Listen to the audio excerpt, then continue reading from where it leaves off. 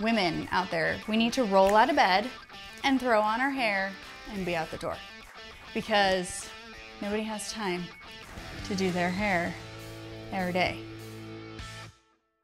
You know, I truly believe that hair is a big deal for women. You would think that the only women coming to me are women who are experiencing hair loss, but that is totally not true. It's everybody. You don't necessarily have to be losing your hair to wear wigs.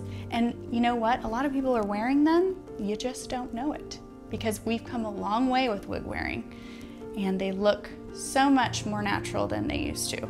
As long as you're buying it from the right person in the right place and you know how to wear it, and that's why we're here. We're here to show you how to wear them, where to get them, and which ones are best for you. You need to know what kind of cap you want to wear, what's going to fit your needs the most. How do you wear them?